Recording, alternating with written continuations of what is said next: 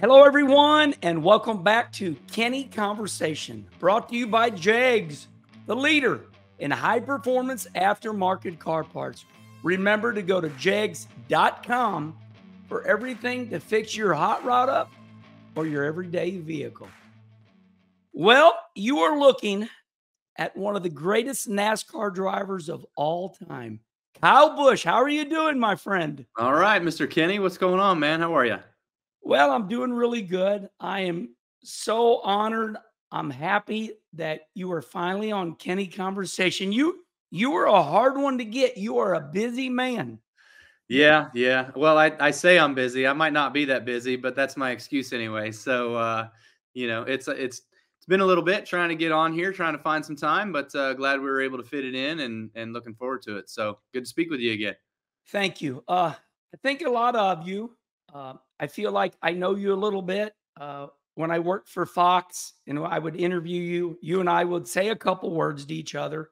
I want to start out like this because I think it's most important.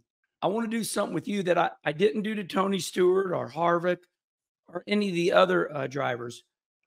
You are another level up. You are great. So I want to put my 200 bifocals on, and I'm going to tell you the stats about yourself, and then when I'm done, I want you to comment. But this will be the first time we do it at the start of the show. It goes underneath the Rusty Wallace deal. We're going to remind everybody how great you are. Okay, here we go. First of all, you've done so much that you roll right off the Wikipedia page.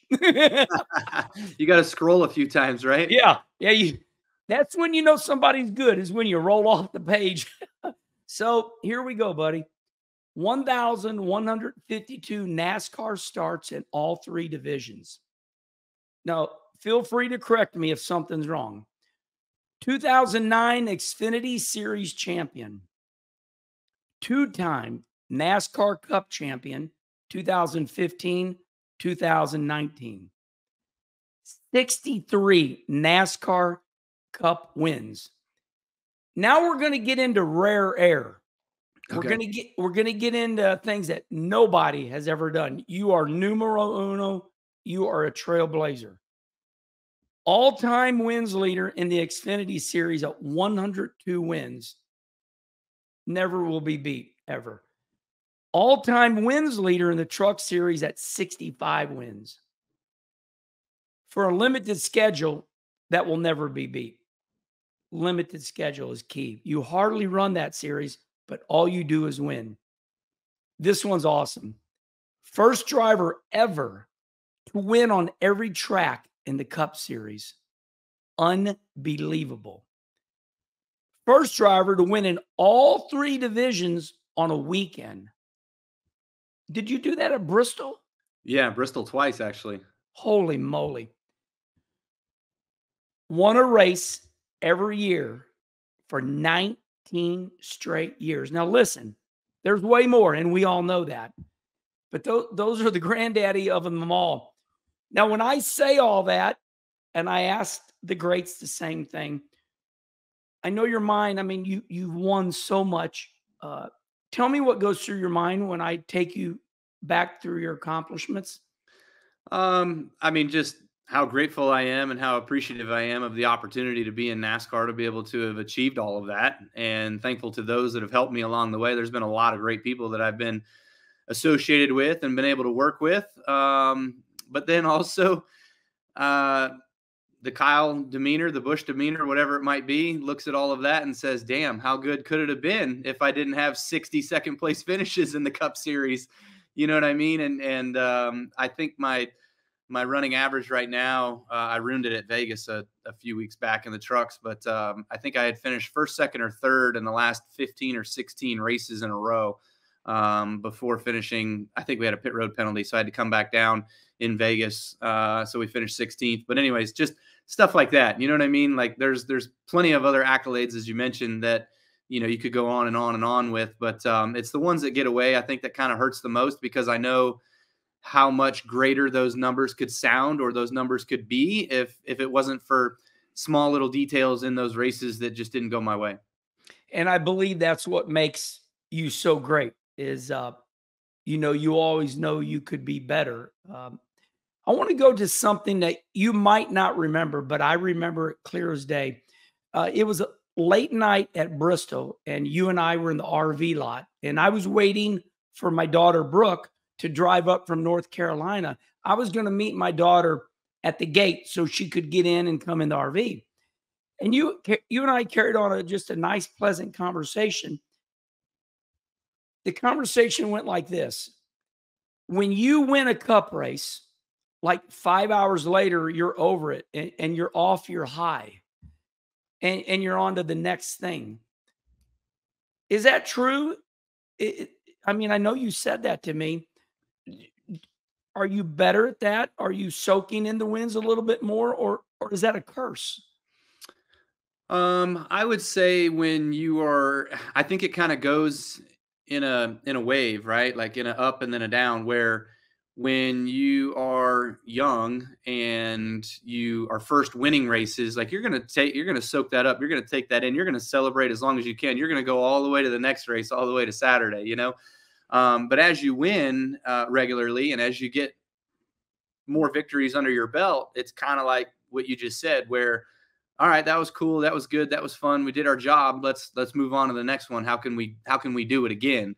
But the focus turns forward, and then I think as you get older and a little bit deeper into your career, and you just don't know how often they're going to come or when the last one is going to be, then I feel like you kind of celebrate those a little bit longer as well, again, because again, you just don't know when that's ever going to be. So I look back at Kevin, for instance, where I think his last win was Richmond the year prior to last, where last year was his last year. He wasn't able to accomplish getting into victory lane, but he had a lot of strong runs, but just didn't get that trophy. So I know that could happen to me. I think it's happened to all the greats, right? Like they've all kind of gone into years where they haven't won. Although you mentioned it earlier, the 19 years of winning, man, I want to carry that until I'm done. I want to say it's 23, 24, 25 years of winning, and that'll never be touched, So that's kind of where my mind's at, and how I,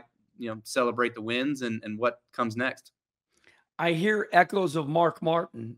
Towards the end of Mark Martin's, let's say maybe the last 7 years of Mark Martin's career, Mark would say that, I don't know when my next win is going to be. So I agree with you. And you and Mark Martin in the same breath, that's the best. That's as good as it gets. Yeah, I love Mark. I've got, the cool story with Mark is, I remember his kid growing up. Matt was growing up racing a little bit, and we were in Florida for Speed Weeks, and he was running Bandolero or a super truck or something like that, and we'd go hang out at New Smyrna, and then Matt gave that up, but now he kind of does his archive page and stuff like that. But anytime they make a new release of a T-shirt or a diecast, I always call Mark and I go, "You have to send me one," because I was a Mark Martin fan growing up. I would say I was more of a Jeff Gordon fan growing up, just as a kid, and the bright color rainbow car, all that. But I liked everybody in general. I even remember Kenny Wallace in the Bear car. You know what I mean? So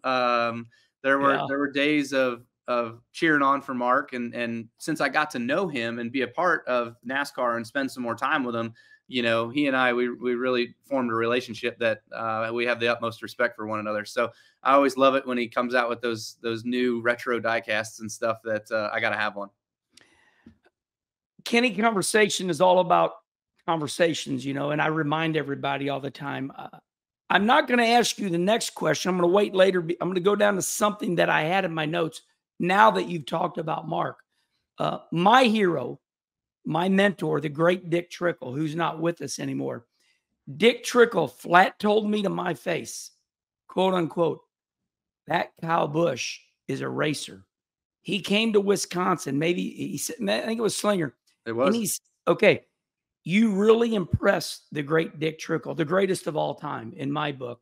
He said that you knew your race car and you were working on your race car.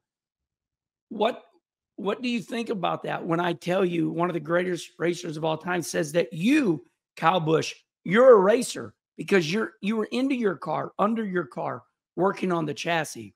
Oh yeah, no, I remember the super late model years that were most fun for me, and going up to Slinger, and we went up to Kaukauna, we went up to Madison. We did a lot of Wisconsin racing, and of course Dick and the Midwest Tour and all those guys were from around that area. So I actually knew Dick Trickle a little bit beforehand, obviously just following NASCAR and seeing him race in the Busch Series and the Cup Series and everything else. Youngest rookie of the year ever, by the way. Yeah, 40.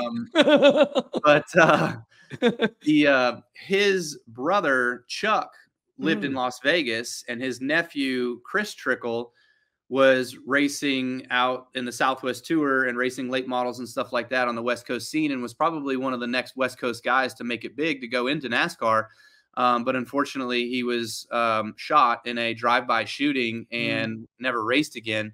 But that moment was actually the turning point for the Busch family and our stature in Vegas for Kurt to get into that Southwest Tour car that Chris was driving, to take it over, to run that 70 Star Nursery car and run it to multiple wins and a championship. And then that was the moment where Kurt got the call from Roush to go run in the Truck Series. So like, there's a whole connection there with respect and everything that we've had through that family and what they've meant to us, and us being able to get to the big leagues. So, you know, to spend some time with Dick when we were up in Wisconsin, and to have him say those kinds of things to me, you know, it was always fun to talk with him. You know, there was always a coffee in one hand and a cigarette in the other. But if it was after the races, it was a Coors Light can in one hand and it was a cigarette in the other, you know? So, he was, I tell you, man, he was tough. He was one of the Iron Men of the late model world, the ASA world, you know, and I don't think he ever really got the stats in NASCAR that he probably would have hoped for, but he was one of the best of the early days of all the ASA stuff, and was highly respected. Makes me really happy you talk like that, and you just educated. You just taught me a lot about connecting the dots. Um, Kind of reminds me of our past. We delivered newspapers to a house, and that was Don Miller. And Don Miller knew Roger Penske, and the rest is history. There you go. All because of a newspaper route. You are so talented. I've studied your driving technique. I've looked at in-car cameras. I say, and I asked Tony Stewart this. I think God gave you a talent. I think you're gifted. Now, I don't expect you to say, "Yeah, I'm God gifted," but I think you're God gifted, and because from the get-go, from the days out in Vegas, other people would spin a car out, and you were just winning the races. Do you think you're God gifted, or did you have to work at it? I think both. I think you can definitely have a gift. I think that you can also be taught somewhat. I think you can learn a lot. And I think, you know, most of it just comes from those, again, that are around you and that help you. My dad was a huge influence and support and teacher in a lot of respects of the race car world and the car world and stuff like that. He was a car guy. His dad was a car guy. So when my dad moved out to Vegas, when he married my mom, they went out there for a honeymoon. They liked it. They said, you know what, we're moving from Chicago. We're going to Vegas. And that's Chicago. Yeah. Now it makes sense. Yeah. Okay. Yeah. Yeah. So they moved out of there. My dad was a car guy, right? So what happens in the winter in Chicago? Salt. And back in the 70s and 80s and whatever, like, cars were made of metal. So what did they do? They rusted and they hold and everything else. So he went to Vegas and, you know, made a life out there. But he went to the racetrack. He went to the local short track and was just kind of hanging out. And one of the guys that he worked with at a car dealership as a mechanic had a car out there, and they were racing, and they weren't really doing that great. They weren't lighting the world on fire, but the guy was actually going to sell it and get rid of it. And he said, okay, well, my dad was like, well, why don't you let me do it? Like, I'll take care of it. I'll house it. Like, let me race it a few times. And they won like 3 of the last 5 races of the year in the car. And then he tuned it up, fixed it up for the next year. They went out and won the championship. And he was just a racer. Like, he just loved the cars and racing and stuff like that. So I say all that because that kind of gives you a little bit of who my dad was and how good he was at just what he was doing amateurly. And I asked him one time, I was like, well, how come you moved out west? Why didn't you go south? Why didn't you go to the east and try to make a career in racing and whatever? And he was like, oh, we didn't have any money. Like there was no money. And I was like, well, I hear all the stories of like Richard Petty and Dale Earnhardt and all those guys that they didn't have money either. And he goes, no, we didn't have any money. So um, That's funny. that was his excuse. But you know, he worked for everything that he had. He worked for everything that we had that we were able to go race with, and he busted his butt really, really hard for us, for myself and my brother. So, you know, but that's where I was taught from. I taught from coming from nothing, making everything ourselves, doing it all ourselves, and pushing ourselves to the limits of just every day, man. It's what you eat, sleep, breathe, blood, sweat, tears, all that stuff to become a racer. So for me, like I was in the garage at 5 years old, sanding on the body of a 1933 Ford that my dad was building, and 32 Ford. And when we finally finished that car and got it done, it was immaculate. Like it was a magazine car. It was actually in the magazine, a couple of them. And when my brother wanted to start racing, we didn't have the money for my brother to buy a car for Kurt to go to start racing. My dad had a car, but nothing for Kurt. So my dad sold that 32 Ford for $32,000 and was able to take that money and go invest into some race cars for Kurt to get started. And, you know, so he was making sacrifices left and right. So what I'm hearing is, even though I feel, this is me, you have a God-given talent, but because of your father, you never gave up on the chassis. You knew that. Well, Earnhardt said to me, when you have a fast horse, you ride it, and you can't win them all if your car is not there. Am I saying that right? You were into your car. Yeah, no, definitely. And I think one of the lessons that our dad taught us too was, you know, you have to take care of your equipment, and you have to make it to where you're not spending a ton of money every week to be able to go to the racetrack the next week. So not crashing, not burning up the tires, not overrunning the engine, stuff like that. So like when we would get out front, you know, dad had a rule. It was basically like, pace the field as much as you need to pace the field to lead the race. Like that's it. You know, there were times where we probably could have lapped the field, but we didn't do it because we didn't need to do it. Right. Like it's make yourself be the first guy to the checker flag. So, it was always about taking care of your stuff and what you had, so you can focus on, you know, other things to make yourself fast, the chassis, the car, the setup, to be able, instead of fixing stuff. If you're always fixing stuff, then you're not working on your car to make it go faster. So that was a big part of it. But back to your original question a little bit, where, you know, is it God-given? Is it taught? Is it learned? Whatever. I think it's all. Like I look at William Byron, for instance, right? Like I don't know that anybody would have ever expected a financial advisor, who William's dad is, to, you know, birth his son that was going to be a professional NASCAR race car driver, right? Like the kid enjoyed racing. He watched racing. He grew up in Charlotte, so he knew what it was. He got on the simulator. He was playing on that and thought it was fun, thought he was pretty good at it, and then kind of asked his dad to get a start into racing and go-karts and legends cars and that sort of stuff. And he won in everything that he was in. And so his dad had to find the money. Here we are busting our ass.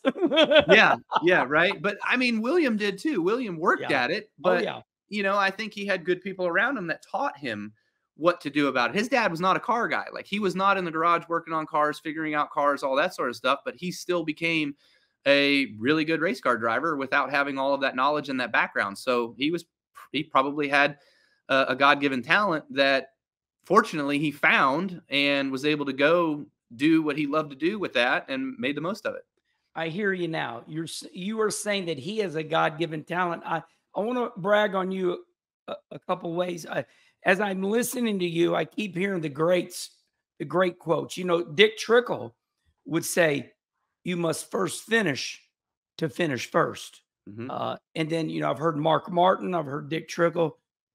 You're talking like the greats. So let's turn the corner a little bit. Let's change the subject. It appears to me that when I watch your press conferences, the one great thing about social media is I get to see your press conferences. They pop up.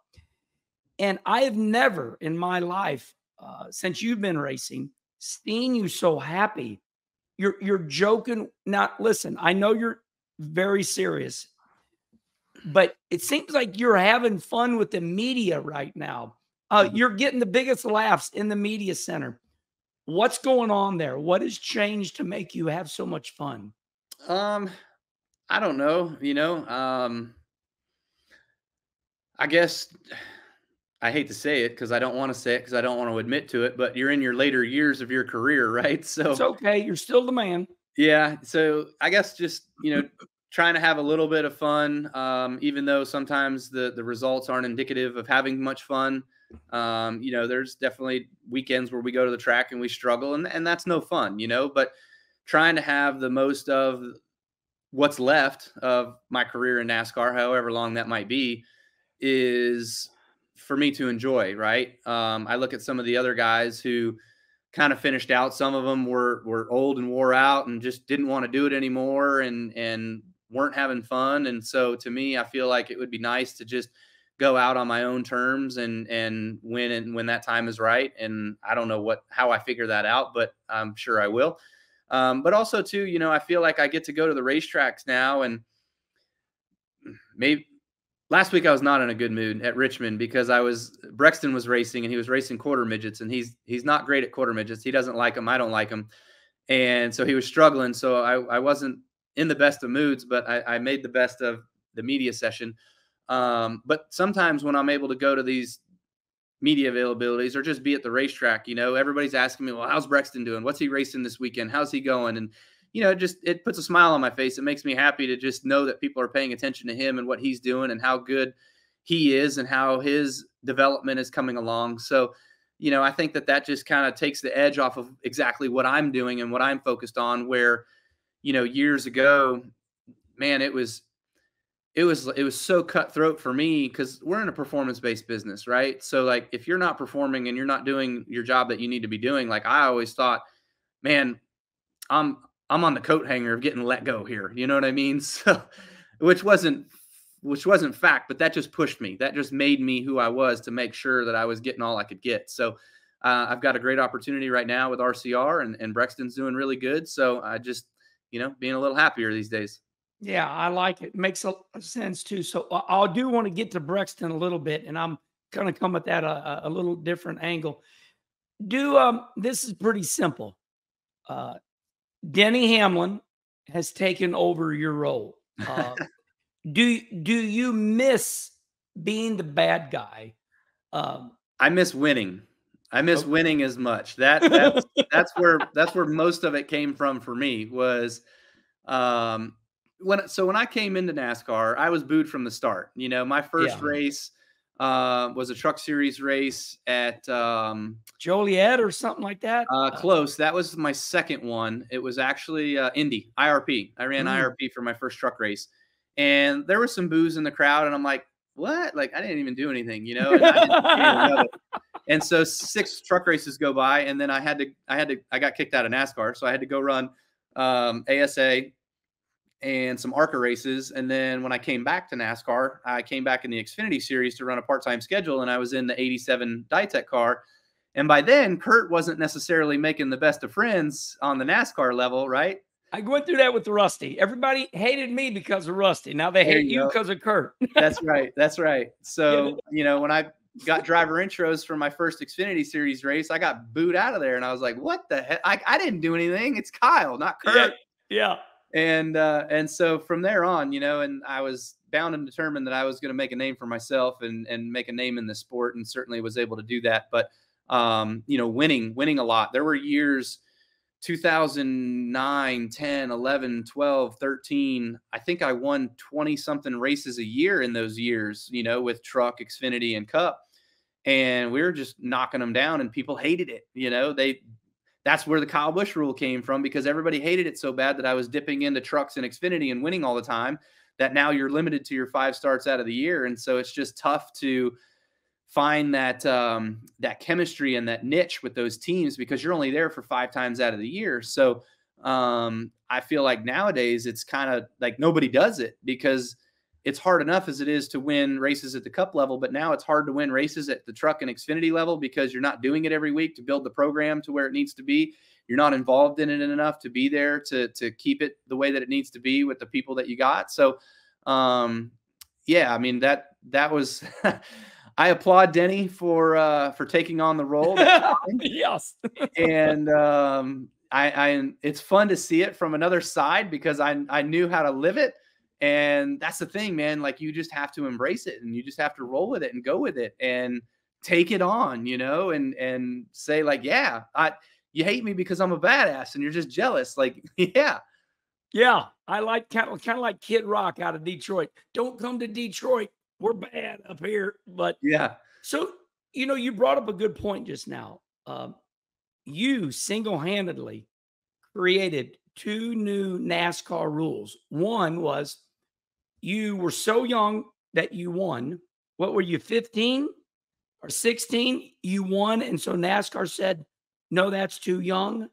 Didn't they create so that the 16, I was 16 running in the truck series, and I was running, with all the great truck series drivers of the time, the Jack Spragues and the Mike Skinners and the Hornadays and whoever. Scott Riggs at that time, I remember him being there, being really good.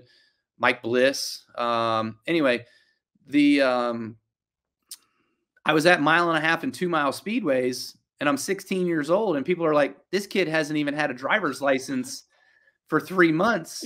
Peach fuzz on you. Yeah. I mean, exactly. So part of it was, I think they're thinking to themselves like, damn, do we really need 16-year-old kids going 200 something miles an hour? Like, probably not. But then the other reason was that we were at Fontana and Marlboro had sponsorship of the IndyCar weekend. And so I was in the newspaper at, 16-year-old Kyle Busch to participate in this weekend's Marlboro 500 driving in the truck series. Well, Marlboro had nothing to do with the truck series, but since it was painted on the grass in the infield, the state attorneys general of California said, no, we can't have this. Send them packing. So, and of course at that time, Winston was sponsoring the Cup series. So, because this was all prior to 2004 when Nextel took over. Wow. There's a lot more to that story than I thought. So you created that rule. That's the Kyle Busch rule. You started doing good in NASCAR too young. And then you created the other rule by winning too much in trucks and Xfinity. And I'm going to say this in a smart ass way. Are you proud that you added two rules to the NASCAR rule book? Yeah, I think yes. I would say Smokey Yunick and Chad Knaus and all the great crew chiefs are definitely proud anytime they can add a new rule to the rule book. So I have to be the same way. Yeah, as long as they don't revert on those rules. If Kyle Busch is gone and they revert on those rules, I am going to be pissed off. Yes. And there's another Busch coming, and he's gonna wax those rules back. I like that. Okay, change subjects a little bit again. We listened to you. You've earned it. You've done it all. Your thoughts on the Denny Hamlin drama, the restart zone at Richmond on Sunday night. We all understand it by now, but I want to hear your take. I've already given my take, but I want to hear yours. So yeah, when you look at the rule's black and white. You're supposed to restart in the restart zone. So to me, you got to call it. You got to officiate it. I don't know that it can necessarily be a black and white rule. Like, you can clearly see the guy go early, right? But then when you take a step back for a second and you look at all of the outside variables that are happening around Denny, and you look at Martin hanging back a little bit, and you look at the 2 and behind him, the 22 and the 5 that were hanging back a little bit, they're all trying to time that roll and time that momentum because they know the restart zone. They know where it is. So as the leader, you're already kind of at a disadvantage. Mm-hmm. They did extend the restart zone a couple of years ago and make it bigger so you could go more within the zone. But those guys all still are trying to edge up and get that 0.5 mile an hour advantage to just, when Denny accelerates, they can accelerate, and then they have the momentum, they have the run on them, so they can put them in a bad spot getting into one. So Denny is very smart. He's very calculated. He understands a lot of things very well. And he's probably looking in his mirror or looking in his rear view screen, and seeing this happening around him and seeing it develop. And so he wants to go early to put those guys back on their heels. And like, I believe that's what he did. Yeah. And there was a great explanation of it just yesterday. I think it was on, I don't know if it was on NASCAR Social, if it was on Instagram or what, but it was Steve Letarte and the old Penske crew chief, Todd Gordon. They were going through it and they were going over it and they explained it that way. And so to me, I wholeheartedly agree with them. So if you're the leader and you're in that position, what are you supposed to do? Like if Denny just sits there and waits till the end of the restart zone, the more you wait in the restart zone, the more and more those guys know you're going to go, right? Because the flag man is going to throw the green flag by the time you get to the second line. So I don't know, like rules are rules. If I'm a rule guy and everybody wants to go by black and white, then you got to call it, you got to penalize the guy. So that brings me to, I'm going to go somewhere that I probably shouldn't go, but you look at Carl Edwards, you look at Miami Homestead, where Joey's third on the restart, and it almost should be, in my opinion, as illegal to lay back, because Joey Logano at Miami Homestead lays back, gets the run on Carl Edwards, gets to the inside, they wreck. Not long later, Carl says, "I'm out," for all the reasons that I've already did a show on. I thought about that because here's Joey laying back. Now, listen, I don't blame Joey. We're all going to, they're going to attack him. But I saw that. I agree with you. I mean, here we are now. Joey's laying back. He's going to get the run on him. And now we're going to wreck in turn one again. I think that's what Denny was defending against. Exactly. 1,000%. That's exactly what was going on there. So you're right that it was all defense, and like I said, as the leader, you have the advantage of being able to restart when you want to restart, but unfortunately it's in a zone. And so they know that you're going to go within that zone. And with these cars and everything all being so similar now, it's not like restart ratios you can have any sort of advantage or anything. You're all with the same stuff. So I feel like even though Martin hung back a little bit and Denny went early, Martin still hung on his door and was still right there and able to stay side by side with him getting off into turn one. So it even though Denny got a 2 foot better restart, Martin was still right there. Yeah, I think I think the sport accidentally exposed a tough situation. If I'm in the driver's meeting, I'm going to say, guys, if I'm the leader at NASCAR and I'm looking at you guys at Martinsville next week, I'm going to say, listen, if you lay back, don't make us, because I think it's that creates the problem. Let's have a little fun. Since I've been having fun. We haven't been having fun. Yeah, we're having fun. We're having more fun now. We are having fun. We really 5 o'clock are. somewhere, right? Yeah, right. Since you have won at all the NASCAR Cup tracks, I see you and Sam, as you would say, or the guys at Toyota used to call her Sam. Since you've won at all the NASCAR Cup tracks, what racetrack do you and your family, what racetrack do you look at and you go, not because of the racetrack so much, but we're just excited to go to this city, this vicinity? Which one do you enjoy the most? There's a few of them. Of course, all the big cities, that's always fun. We enjoy going out to LA for as crazy as traffic is out there. LA was always good. So Fontana was fun. LA was fun. Phoenix is probably our favorite. Me we too. really enjoyed the hiking out there, Scottsdale, the food, all that stuff. Being West Coast, I'm from the West Coast, so that's always cool. Miami's always great. I've got a few friends down in Georgia, between Georgia and Alabama. So going down there to hang out with those guys is pretty cool. And I guess if you're just looking to be kind of glamping at the racetracks, you go to the short track, Martinsville or Bristol or even Richmond. You're not in really these big metropolis places. So you just kind of hang out in the bus and grill out and cook out and hang out at the bus and watch the kids scooter around and play with chalk or whatever it might be. So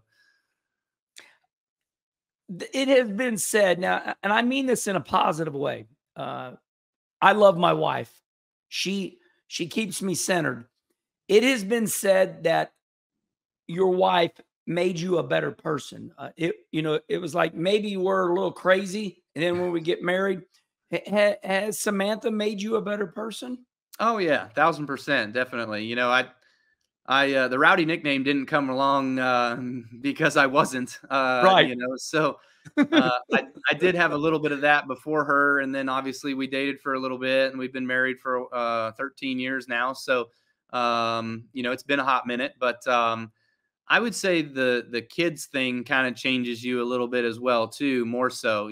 Just I was still a hothead, getting in trouble, doing crazy, stupid things. With Samantha, being married to Samantha. But when the kids came along, I think it kind of calmed down a lot more. So, that I feel like that's probably the biggest sense. Whenever things would go bad at the racetrack, did you allow her to grab you by the arm and say, "Kyle, calm down, it'll be okay"? Did she ever help you in those moments? Yeah, definitely. I feel like anytime, you go back to the motorhome and your wife's there, your dog's there, then your kids are there, however it might be. Like even now, on a tough day or a tough race day or whatever, I walk in the bus and Brexton's there, and he gives me a hug, and he's like, "Sorry, Dad, Oh, you yeah. didn't have the car today," something like that. So, um, that's always, it's super sweet, super nice. You've got a shoulder to lean on, and at times there's been, a shoulder needed to cry on, and whether it's been her or whether it's been me. And so yeah, it's definitely been great having them come around as much as they do. When with Samantha, she was at every race all the time, like spent every weekend just, put her life away and followed along with my stuff, and now that Brexton's getting older and getting to where he races a bit more, she'll go with him to his races. So sometimes I bet you they don't come to 6 or 7 of my races. I mean, they still come to a lot, but like Brexton's doing his thing, so they go do that with him. So we're still together as much as we can be together. I'm a big fan of your wife on Instagram, and she exposes how much fun you are. Uh, I think it's awesome. I think social media, like I said earlier, when used right, it is just awesome. Yeah. I like the one on Instagram yesterday where it's the same thing as my wife. They never quit spending money fixing the house up, and she's gonna repaint the house, and you're like, here we go again. Yeah. It's Yeah. it looks to me like you have a lot of fun because you guys do small skits, and I enjoy them. It's like you're creating, 30-minute skits. They're fun. Do you enjoy it? Yeah, no, it is fun, and it kind of gives a greater sense into our personality, and then to really what's going on behind the scenes in our life. People are always seeing us at the racetrack during racing, going between garage areas, this or that, being pulled in a million different directions, and so it's always kind of crazy. But when you're at home, yeah, there's times where you're at home, you're just kind of sitting there chilling, you're watching TV, you're looking at your phone, you're working on emails, whatever it might be, and then I mean, that is a real life situation. Like I even posted in her comments, I was like, "This is real life, people." Oh, no, I saw it. That's why I asked the question. Because Yeah, I'm the same yeah. I way. mean, she goes walking. I don't even know where she got the paint book from, Yeah. She but I stops gotta somewhere. find that thing and throw it away. She hides shit from me, so then I can't throw it away because she always needs to revert back to it. Mikey Waltrip made me laugh when you were a baby. His Buffy was his first wife, and Yeah, of course Schrader and myself, we're all having a good time, and we're drinking, and Michael Waltrip says, "Yeah, Buffy's a really good decorator." I told her, "Try decorating with no money now, will you?" try decorating somebody else's house. Yeah, yeah, a lot of fun. We love our wives, no doubt. But as they say, men are from Mars, women are from Venus. We are from two different places. I want to talk about Brexton a little bit now. I know that people do ask you questions about him because it does make you happy. But I was listening to Bill Elliott years ago, and Bill said, here's what Bill said. He said, I sat down with Rick Hendrick and we formulated this plan. And this is where I want Chase to be. And it happened. I believe you might have said something about Richard Childress and Brexton. Do you have a plan formulated, with Richard Childress and Brexton? No. So when I got hired on by RCR and we went through our press conference and stuff like that, Richard brought a $100 bill with and signed it and gave it to Brexton as basically his commitment to Brexton, I love it. And so Yes. Richard's committed to him, and just they help us out a little bit here and there with some stuff. We get some drinks from them. We also bring some of our cars to their paint shop, and they get painted and stuff like that. So it's a little bit of stuff here or there, which is great. Just kind of helps us out because since I sold KBM, I don't have access to all of that stuff anymore. So we have to go to outside vendors more. But yeah, Brexton's development and his path and everything like that. There is no, I haven't gone that far with it where I've sat down with anybody. I feel like he's still too young. He's only 8. He'll be 9 in May. So by the time we get to about 12 is really when I need to figure stuff out with him, because 12, you can get into late models, TA2 cars, road course cars, stuff like that is right around the corner. Super late models is right around the corner, all that sort of stuff. So want to make sure that he still enjoys it. He still likes it. He's still going to do it. There is a plan just in my mind. Like, I don't even know how to get there, but You're dreaming. When Brexton's 14, I'd like to run a full truck series schedule to try to go after a championship, to win a championship, give it one shot, try to go get it. And then when he turns the next year, he'll turn 15. So he and I split the truck because he can run under a mile races at 15. So we'd split it for 2 years. And then when he turns 18, he gets the truck full time and he's in and I'm out. You know what I mean? So like, that's the kind of idea, the play that I have. But I don't forecast, or I don't see anything where he and I race each other on Sunday. Yeah, that's awesome though. They say to be good, you got to dream, and man, what a wonderful dream that is. So when I look at you, I say to myself, my gosh, what else does this guy need to do? Obviously, there's things you want to do, but in racing, when I read your stats, they're unbelievable. So in your mind, what else? I mean, we all know we want to keep winning, but what is it that drives you? What is the next accomplishments? We just heard some of your dreams with Brexton. What are your dreams with you left? I mean, you still got a lot of time. You're young. Yeah, thanks. Daytona 500 obviously is top of the list. That's number one. I want to be able to win the Daytona 500 and have that accomplishment checked off. But that's the last box essentially. That's empty. Of course, there's adding to the already checked boxes that you want to add to, right? You want to win the Coke 600 again. You want to win the All-Star race again. You want to win another championship, that sort of stuff. And I think with a championship, for me, like I would love nothing more than to bring home a championship to Richard Childress Racing with our number 8 car, and to be the first guy to do it since Dale Earnhardt did it in 1994, So to me, like that would be icing on the cake for me in my career, even though it's only one more and it's only 3 for me. Like that sets it for me where I won 2 at JGR. I moved on to a different team with RCR. I won another one at RCR. And then I could probably just, walk away and be done and happy with that. Yeah, understood. So I want to say to everybody listening right now that you're good to me. You call me a couple times a year looking for racetracks, dirt tracks for your son. You're calculated, and I know this about you. So I just wanted to preface this so you don't think I'm attacking you. The racer in me just looks at your teammate Austin Dillon, and they're changing crew chiefs around, and they're trying to get your cars faster. So it's no secret right now that RCR's cars are off a little bit. You're a racer is what I'm trying to say. What area do you think that needs to be worked on in your cup cars at RCR to get a little more speed?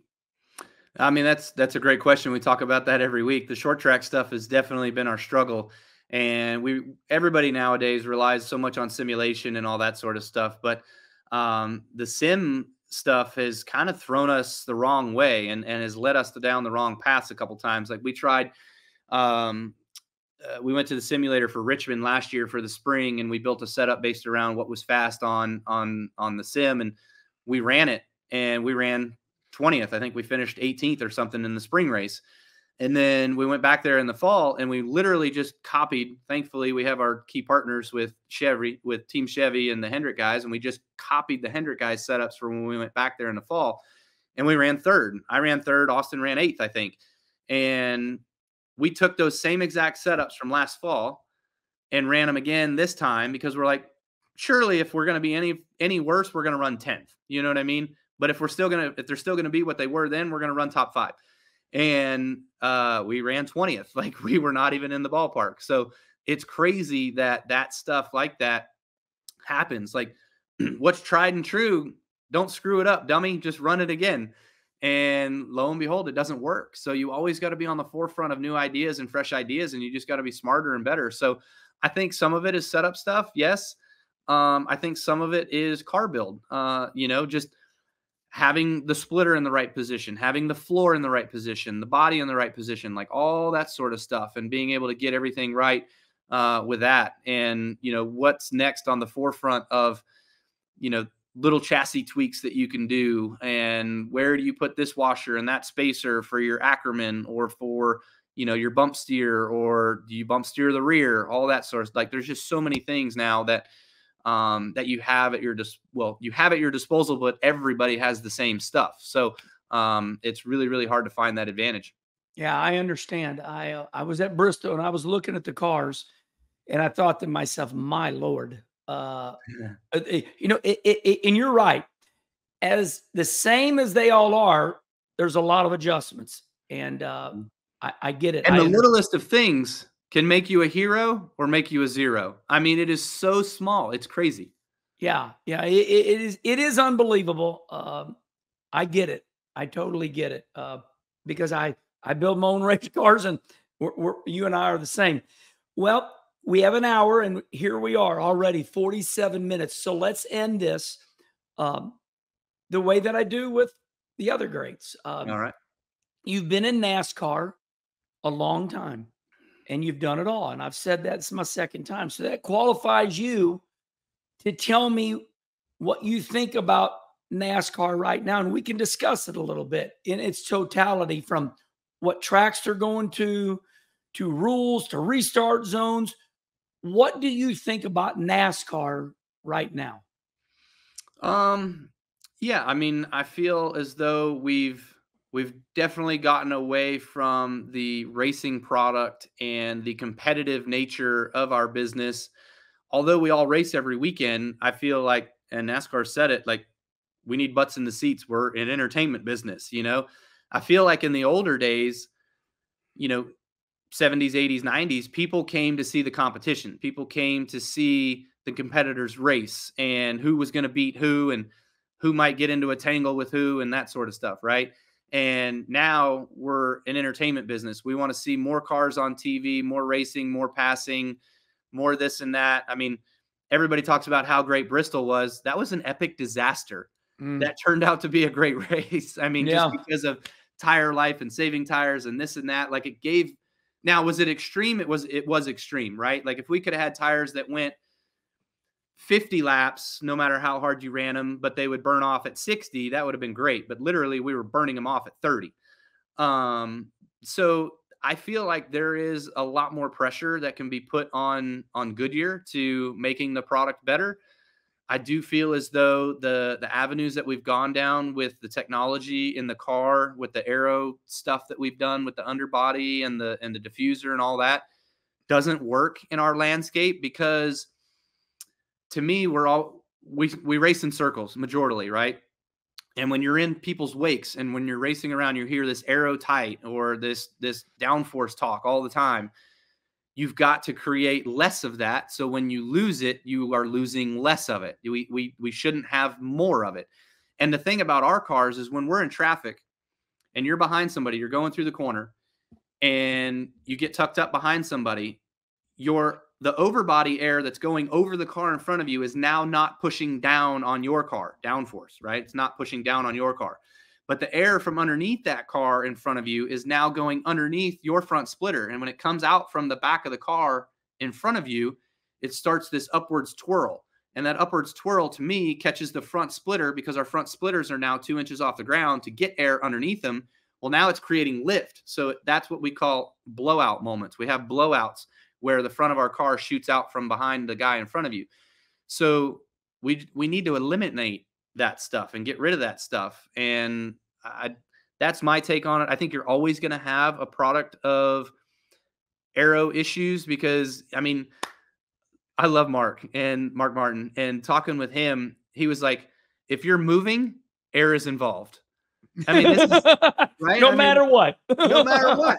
No matter what. So like those guys were looking at that stuff in the 70s, racing those Camaros with all the blown out fenders and the big old spoilers. Like they knew what was up. Oh yeah. And so yeah, it's just air is important. So we're all trying to utilize it way too heavily.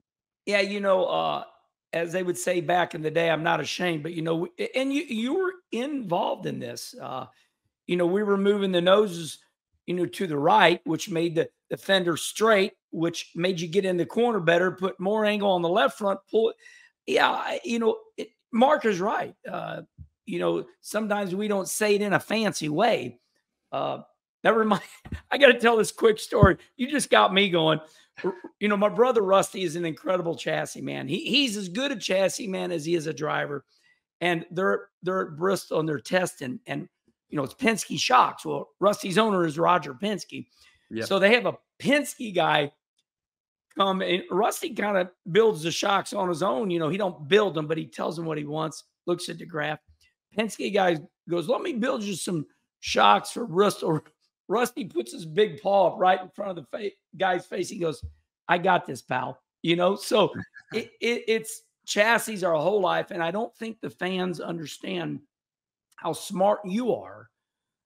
And I'm glad that you really explained all that aero stuff, because there's not many drivers like you, Mark Martin, Rusty.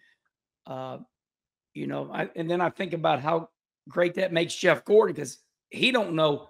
Hell, he couldn't weld 2 pieces of metal together, but he still gets it done. Yeah, he's a 4-time champion. He definitely got it done. He knew what he was doing in that time. I mean, to me, I feel like some of the older stuff, like late 2010, 12, 13 era, like I really knew what was going on. I could tell the guys what was going on with the cars and stuff. And then we got to bump stops, and we were on Columbine first, and then we got to bump stops, and I still felt like I had a good sense of what was going on. And then we got to this car, and I'm, I don't know if it's the independent rear or what's happening that's kind of thrown me off a little bit of the true rear feel that I'm getting. Cause like I can burn through a set of rear tires faster than anybody, where the old car, I was fine. Like I didn't have that problem with the old car. Like I could overdrive the tire, overdrive the car. And that was where I made my speed.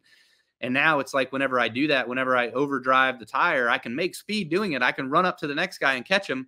But when I get there, I got nothing to pass him with. You know what I mean? So like, I just feel like that's kind of been my struggle recently with this car, is just having the know-it-all to what limit and how hard and fast you got to drive the thing. Yeah, this is going to be brutal, what I'm going to say, but as you're talking, I'm thinking,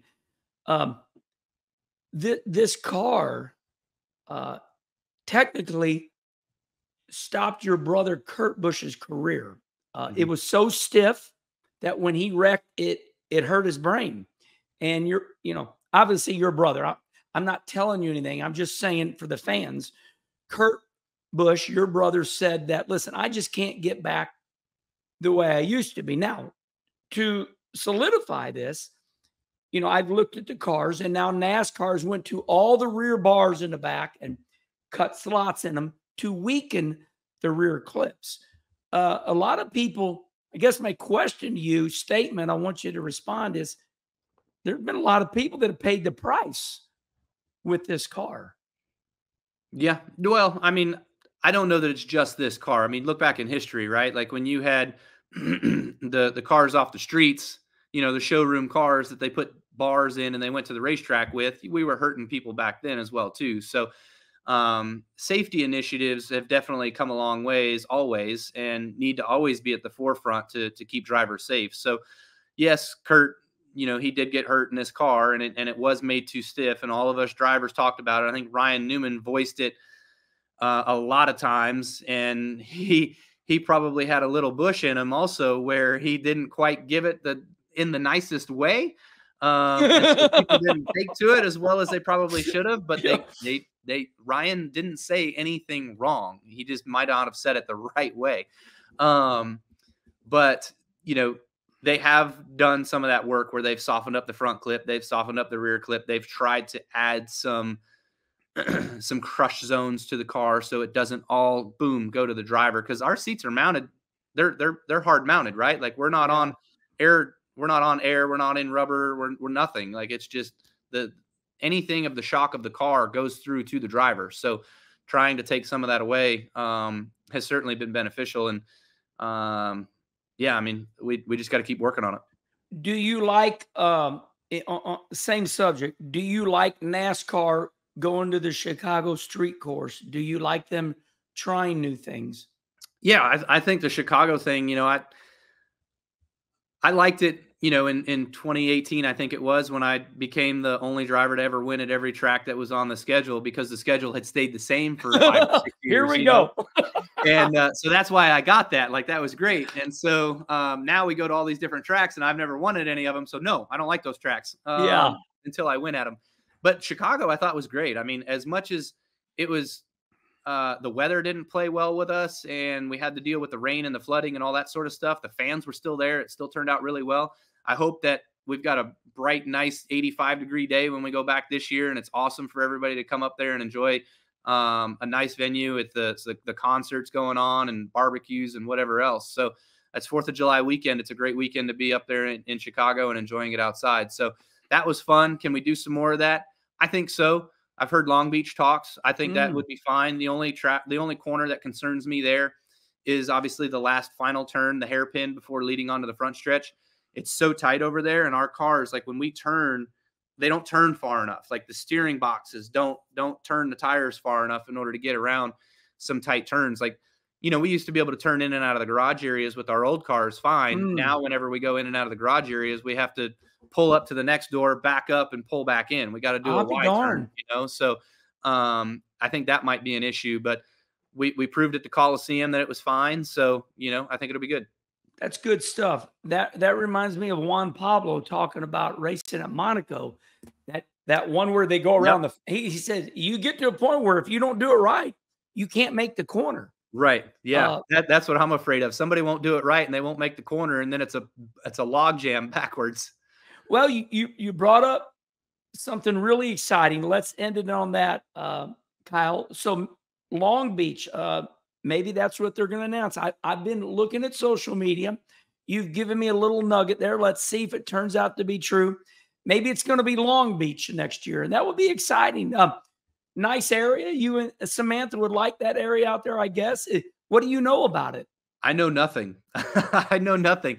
All I know is it was the Toyota Long Beach Grand Prix for how many years? So being a part of the Toyota family, I'll have to reach out to my friends over there to get some passes for some friends that are in the area, I'm sure.